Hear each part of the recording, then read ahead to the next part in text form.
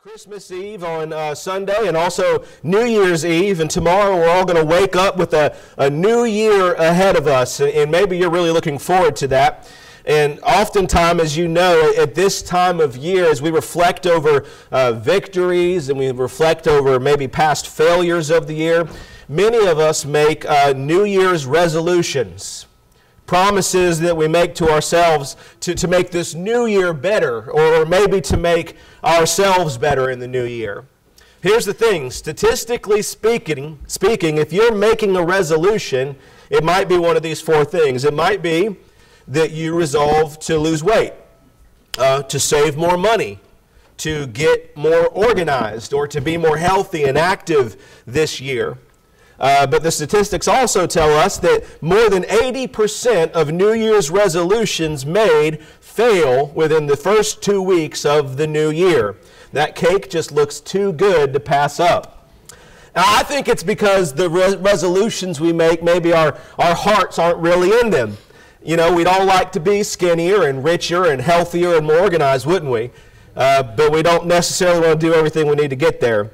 Or maybe, look, maybe you're saying, hey, listen, I'm comfortable in my skin, okay, and I have enough, and I know where to find my stuff, even if no one else does, and all that exercise, that's for the birds. They can keep it, okay?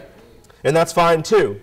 But I do want to encourage you this morning, church, as Christians, as we study 2 Corinthians 5, 1 through 17, I want to present to you 4 resolutions that every follower of Christ should make for this coming year. And they are these: to resolve to long for eternity, to resolve to walk by faith, to resolve to live for Jesus, and to resolve to know everyone from a godly perspective. And so that's where we're going to go this morning. But first, before we do that, will you please bow your head and pray with me? Lord, we are constantly amazed by you. And if we think about the gospel long, it's amazing that you've saved us, Lord. It's amazing that you've called us to partner with you in this ministry of reaching the lost, and this privilege of knowing your children born through the blood and sacrifice of Christ. Lord, we pray now that you would do a work here in this time, in the sermon, and that you would speak to our hearts and we'd be greatly encouraged by your word. Lord, that we would be greatly confronted by your word if need be, that we would not leave without experiencing you in your word. It's in your name we pray and ask this. Amen. Amen. So number one, as we get into the text here, we're going to talk about the first one, which is we're going to resolve to long for eternity. Now, I should have opened up my Bible. That'd be pretty smart, wouldn't it? We're preaching God's word. Let me get to our text here in 2 Corinthians. So let me read to you the first 4 verses of our passage this morning. Here's what Paul says. He's talking to the Corinthian church. He says, "For we know that if our earthly tent we live in is destroyed, we have a building from God, an eternal dwelling in the heavens, not made with hands. Indeed, we groan in this tent, desiring to put on our heavenly dwelling, since when we have taken it off, we will not be found naked. Indeed, we groan while we are in this tent, burdened as we are, because we do not want to be unclothed, but clothed, so that death may be swallowed up by life." And so what Paul is doing in the very beginning of this address in chapter 5 is he is setting up a contrast between the tent, which is our earthly bodies, where we live now, and the building that he says is not made with hands. That is our heavenly bodies. That is what every believer, that promise we have, that we will have a resurrection body, not dabbled with sin, and that we will have something that lasts for eternity. And he's saying, we groan in this tent, this earthly body, but we have something better. And the main point of verses 1 through 4 is he's saying what is to come is far better than what we are experiencing right now. Are you grateful for that promise? Amen? This body, he says, is a tent. What is to come is a building. And it's not made with human hands, where there can be no error. Now, I love camping. I don't know if you know that about me, but I love to camp. And I like sleeping in a tent. In fact, when we go on vacation in the summer, that's exactly what we do. We go up into the mountains in Cherokee, North Carolina, and we sleep in a tent for a whole week. But at the end of that week, we are glad to be back in a building with air conditioning. And my wife is glad to be with showers, as she slept with a bunch of stinky men in a tent. Well, and Rebecca. All right? The tent that we sleep in for the week is not better than the building. It's not better than the parsonage, right? We're glad to come back to that. And this building that followers of Christ are promised, Paul says it's made not with human hands, but it's made with God's hands. It is created and it is crafted perfectly by God himself. And he's talking about the resurrection body that all followers of Christ are given. It's in the moment when the new spirit, listen, when you were saved, you received that new heart and that new spirit. It's at that moment that your new spirit will finally match the body that you get to live in for eternity. Versus now where we have these new redeemed spirits, these hearts changed for Christ, and we live in what Paul calls these bodies of death, right? And Paul describes this. He describes this in 1 Corinthians 15, 52 through 54. Look with me. He says, in a moment, in the twinkling of an eye, at the last trumpet, this is when Christ comes back, for the trumpet will sound, and the dead will be raised incorruptible, unable to be corrupted, and will be changed. For this corruptible body must be clothed with incorruptibility, and this mortal body that dies must be clothed with immortality.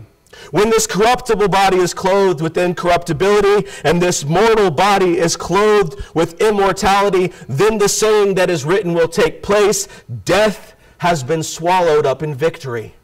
This is the promise that Christ gives every follower of Christ. What God has in store for those who love him is far better than what this life has to offer. Amen? Amen. Now listen, it's not that this life doesn't have good in it, right? God is a good father, and he blesses us, but the good things in this world that is soaked with sin are just proof that there are far better things in the presence of the Father. Follower of Christ, this is not your best life.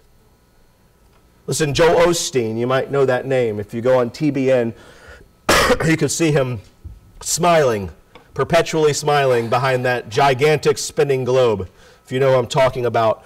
I wouldn't advise you spend a lot of time watching him. But he wrote a book called Your Best Life Now. This is his best-selling book. And his book, the premise of it, was all about how God wants you to experience your best life right now, right here on earth. That everything you could possibly want is what God has in store for you. But Osteen's book, listen, Osteen's book gravely misunderstands the highest treasure of the Christian life. This is not our best life, and it's not meant to be. We are destined, listen, we are destined by the grace of God to experience God himself in the next life, without limit, without hindrance, without sin. The greatest gift of God to us is God himself. Amen? Amen. And that is to come, church, when we possess the building not made with hands. When we have that resurrection body. This is the promise given to every single believer. Now look at verse 5 with me. Verse 5 says this, now the one who prepared us for this very purpose is God, who gave us the Spirit, that is the Holy Spirit, as a down payment. The eternal Spirit within us is the down payment of the eternal body to come. Believer, eternity is your destination.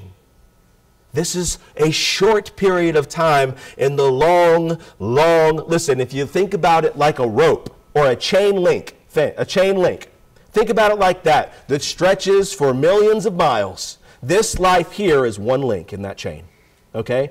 Eternity is our destination. And so I need to ask this question.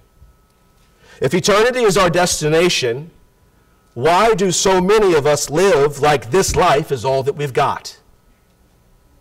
Like this is it. Is that the way that you're living? Like this life has the best to offer you. I want to encourage you to resolve this year to long for eternity, to long for that time where you will be whole and complete, and not to put your stock and your treasure in this world. Paul says in verse 2 that we groan in this tent. How many of you can relate to groaning in this tent? I'm only 33, but I feel like I groan more and more every day, okay?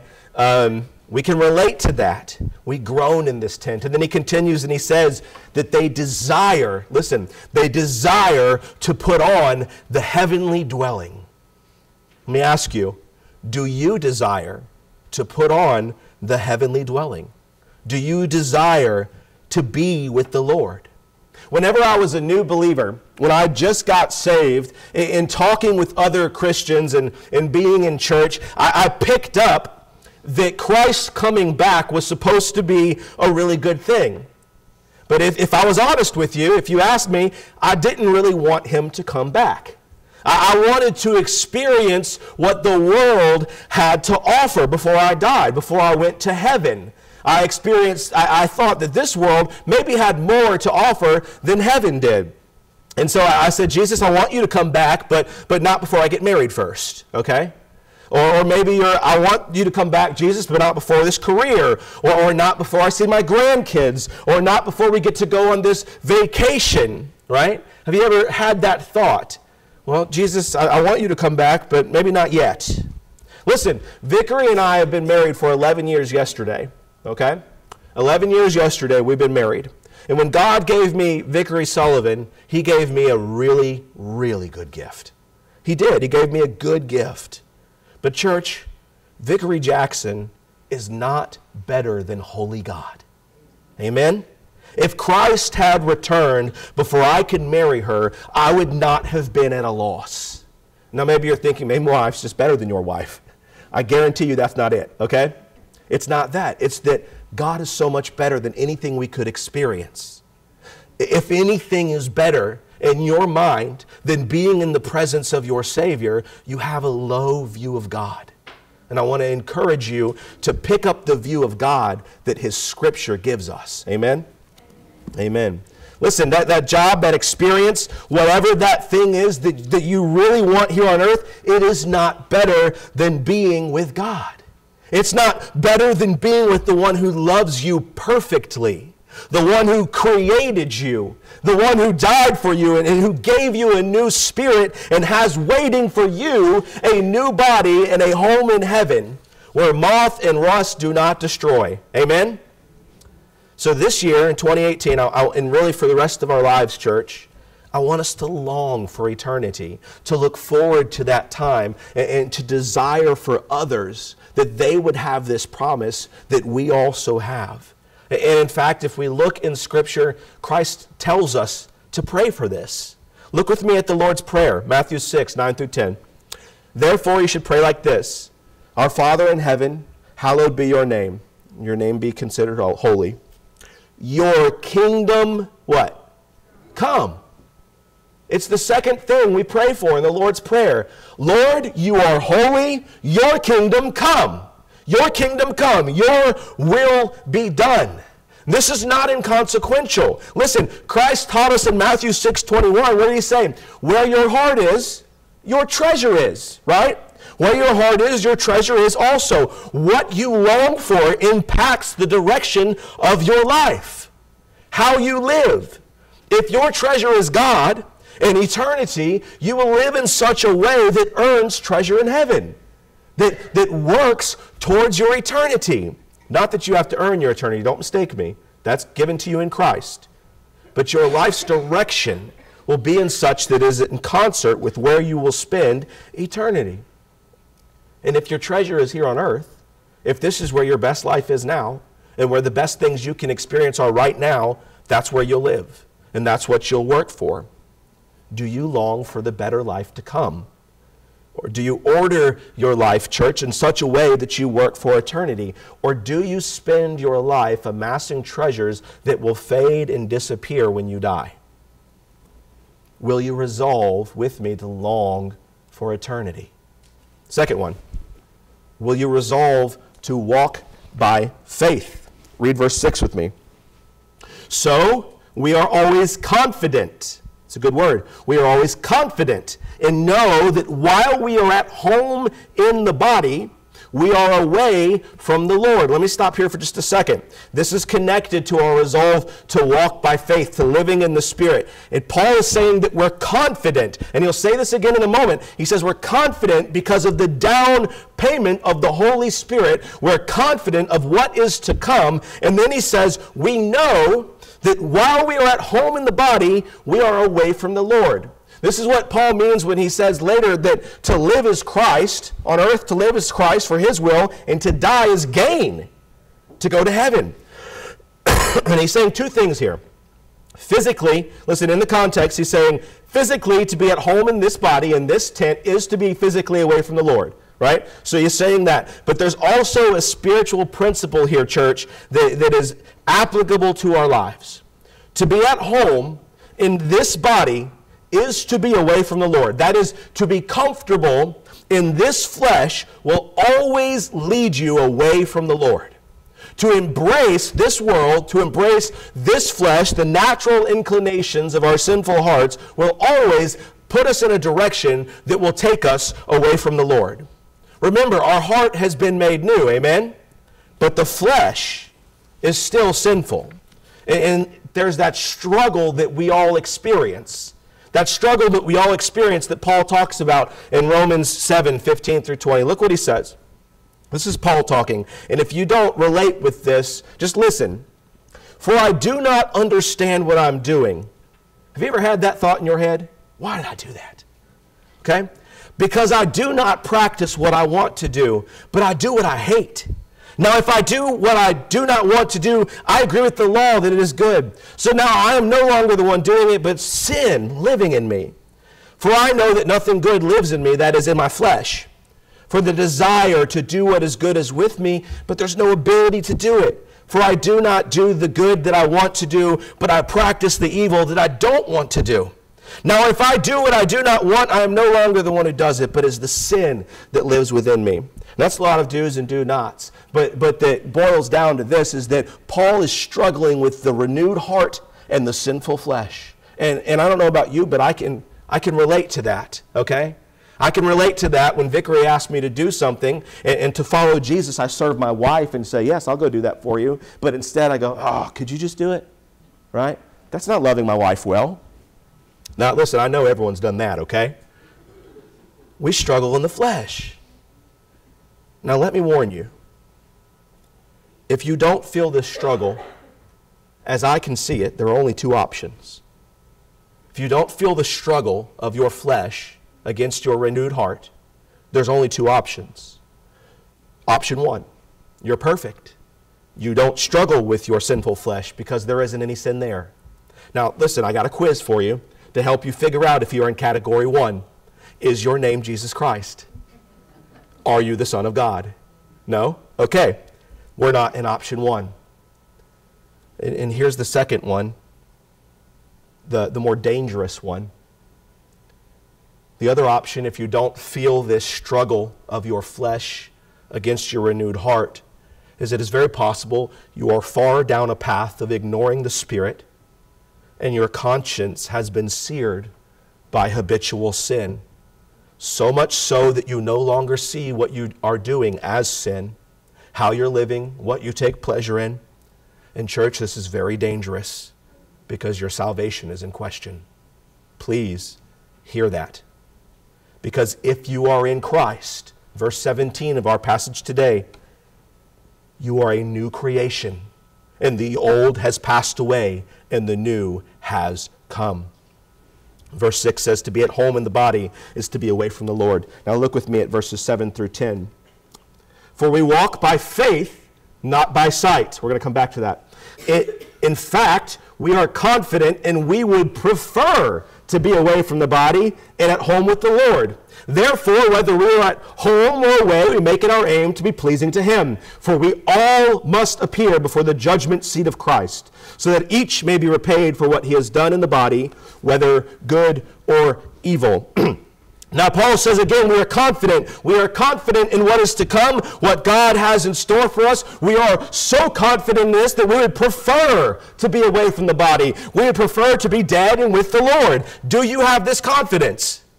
Do you have this confidence that I would prefer? Listen, and I know that's a weird thing to say. No, Pastor, I wouldn't prefer to be dead, okay? Well, neither would I. I don't want to leave behind my family. But do you prefer, would you prefer, in best circumstances, the Lord come back right now and that you could be with the Lord? The late R.C. Sproul was a wonderful pastor and a theologian. He's recently just died. He's very impactful in my life. He said this about death. Look with me. The vocation of dying is a sacred vocation. To understand that is one of the most important lessons a Christian can ever learn.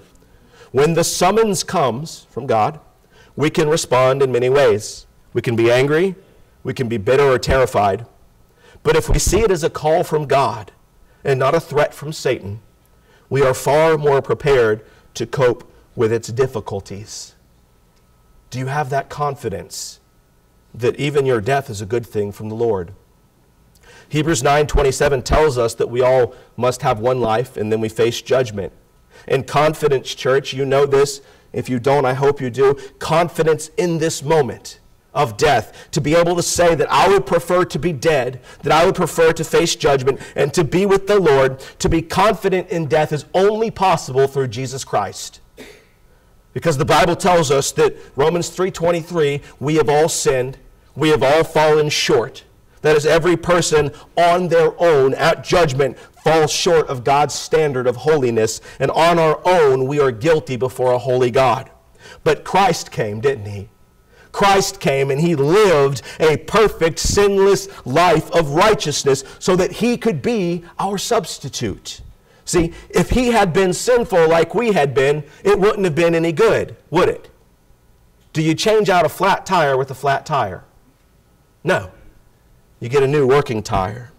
On the cross, God traded Christ's righteousness, his perfect sinlessness, for your sin and your disobedience and your rebellion, and he bore the punishment for your sin. In turn, God offers you his perfect righteousness. Is that a good trade? That's the best trade you could ever hope for. It's better than you're going to get on a used car lot, I guarantee you, okay?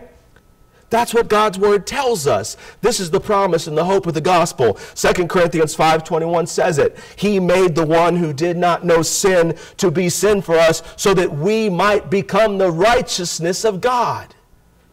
That is so good. And that's the key word, though, might. This has not been automatically applied to you, to every person. Not every person goes to heaven just because Christ died. You must believe.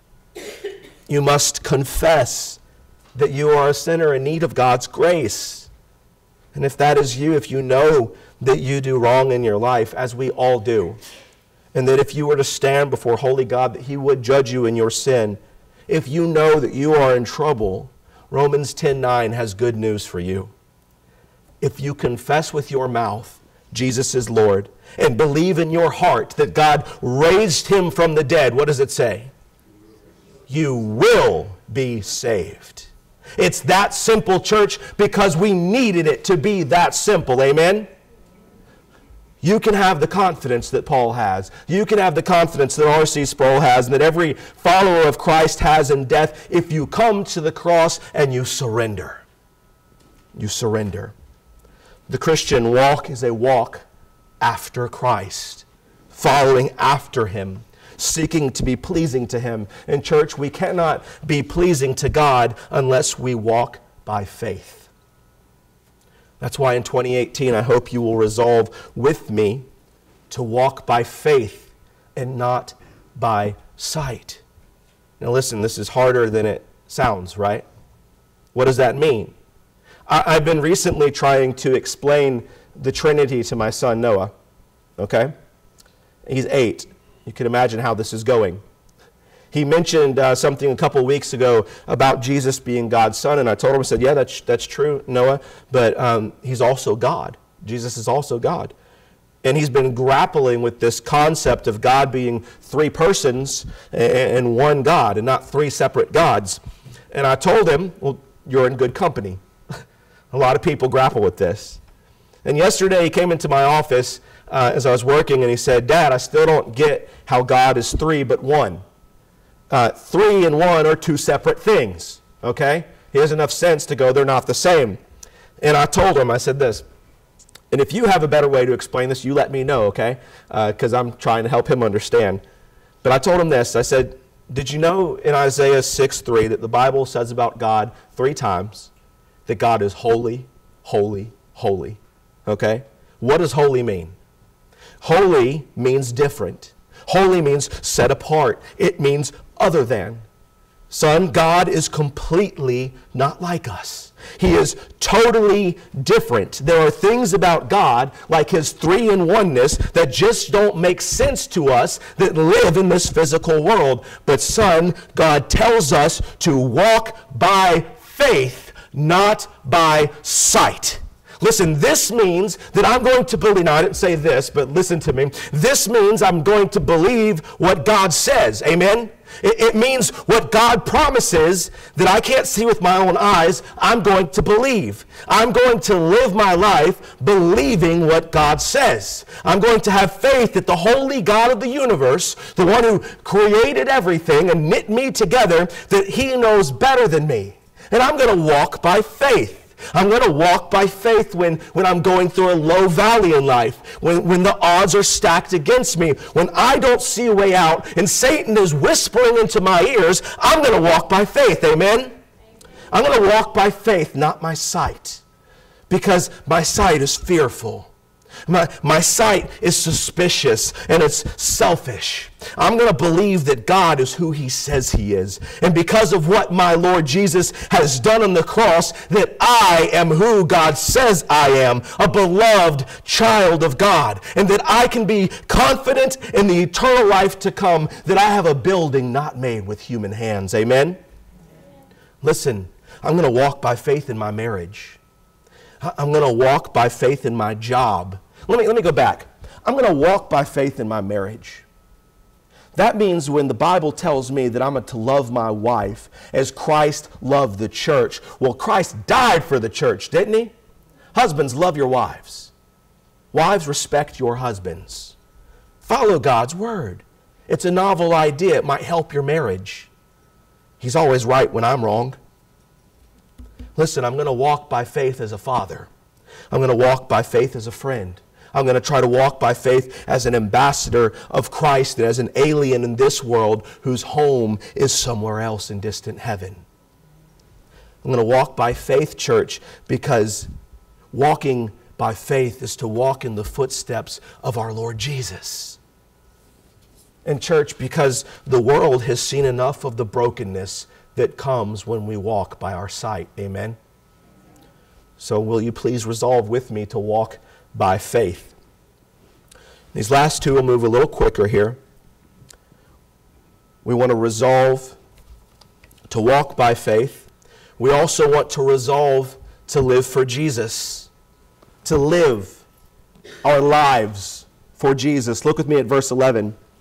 Therefore, since we know the fear of the Lord, okay, that's an important fear. It's not cowering from the Lord. That is to know that the Lord is holy, that he is just, he is a God of justice, and that he will judge sin and not just overlook it. That's what it means to fear the Lord. To know that you need, that he is someone to be feared when you approach him in your sin. Okay? The Israelites understood this. That's why there was a veil in the temple. They knew to fear the Lord as they approached in their sin. Verse 11, therefore, since we know the fear of the Lord, we try to persuade people. Okay? What we are is plain to God, and I hope it is also plain to your consciences. Just notice with me, please, the relationship between knowing the Lord and being evangelistic. He says, we know the Lord, we fear the Lord, and therefore we try to persuade people. I'm losing my voice, I'm sorry. Later in this passage, Paul is going to say we plead with people to be reconciled to God, to know the Lord, and to plead with the lost goes hand in hand, church. Read with me verse 12. We'll get back to that in just a minute, but continue with me in verse 12. He says, we are not commending ourselves to you again, but giving you an opportunity to be proud of us, so that you may have a reply for those who take pride in outward appearance rather than in the heart. Okay? Living for Christ is to take notice of your heart, to take inventory of your heart and what's going on in there. Jesus said in Matthew 15 that it's not what goes into a man that defiles him, it's what comes out, because out of the overflow of the heart, the mouth speaks. Amen? Your mouth, your actions show the true nature of your heart. Please know that. Please look at the way you speak, the things that you do, and know that that's the true way of your heart. Okay? Living for Christ, listen, we were talking in Sunday school this morning about how to strengthen the church. We were talking about how the church is not made up of, we're all individuals, right? We're building blocks that make up the building of the church. And the church is only as strong as we are as individuals. Okay? Living for Christ, church, is not about putting on the Christian show and being good for the watching eyes of others. It's not about hiding our sin from one another. Okay? It's about encouraging each other to kill that sin and to follow Jesus. Amen? We can't do that if we hide from one another. We can't do that. Read with me verses 13 through 15 as we continue. For, he continues, if we are out of our mind, it is for God. If we are in our right mind, it is for you. For the love of Christ compels us, since we have reached this conclusion. If one died for all, then all died. And he died for all, so that those who live should no longer live for themselves, but for the one who died for them and was raised. Paul says we've reached an important conclusion. If Christ died for all, John 3:16, right? For God so loved the world that he gave his only begotten Son. He says if Christ died for all, then all are dead. And they all needed someone to die for them so they could come to life. That's his conclusion. And he says in this conclusion, verse 14, the love of Christ compels them. It compels them to act. He says in verse 13, he says this real weird thing in 13. Kind of confuses you for a second. He says, if we are out of our mind, it's for God. And if we are in our right mind, it's for you. Well, what does he mean by that? What is he talking about? He's saying that if we seem out of our mind to you, it's out of our mind that we're following God. And if we seem in our right mind to you, then it benefits you. It's for you. And here's the translation. We're going to follow Christ, even when you think it's crazy. We're going to love like he commands us to, even when it looks crazy. We're going to forgive like he commands us to, even when the world says that looks crazy, right? If it doesn't seem crazy to you, if you get it, then God is using it to benefit you. But either way, we're going to walk with the Lord, and we might seem crazy. And church, let me just say this. The world could use a little more loving Jesus in radical ways where the church says, that looks crazy. I want it. Okay? They don't need more of the same. They need crazy, obedient love to Jesus. And so will you resolve in 2018 to live for Jesus? To put his mission and his call on your life first in this tiny chain link of time we have before we spend eternity before the Lord. Last one, verse 16 and 17. And this is, let me not say the most important, maybe the most applicable this morning. So if you're getting bored and you're saying, I just want to go eat lunch, please tune in with me for a minute, okay? I still got a minute, all right? That's what my clock says. Listen, resolve to know everyone from a godly perspective. Read me verse 16. Verse 16 says this, from now on, then, Okay, in light of all of this, that we have this confidence that all have died, that Christ's love compels us. From now on then, we do not know anyone from a worldly perspective.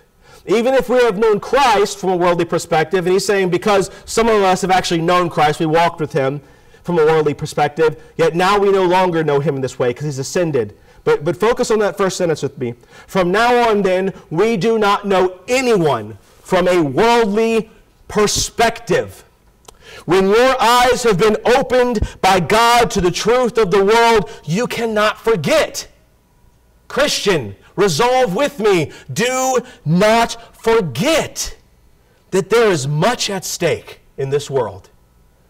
That every person you meet that has not surrendered to King Jesus will be judged justly for their sin, and they will go to hell. That is the truth. That's what God's word says. And it is a tragic thing, church, if Christ's ambassadors do not call the lost to come to Christ. Resolve to see every person from a godly perspective. To see every person as an opportunity for King Jesus to be magnified and glorified as a lost person moves from death to life by his glorious act of love on the cross. Paul says from now on, because of our confident promise in the Lord, because of what has been done on our behalf, we do not know anyone from a worldly perspective. We see all of them as God sees them, in desperate need of grace. And so I have to ask you an important question. Do you see everyone in your path, in your sphere of influence, and we all have them. We all have spheres of influence from a godly perspective. Or do you have sin-safe friends? Let me explain that. Do you have friends in your life that you know are lost, that act lost around you, and that you make no effort to share with them the only hope that they have in Jesus? They are your sin-safe friend. You just kind of cut loose with them.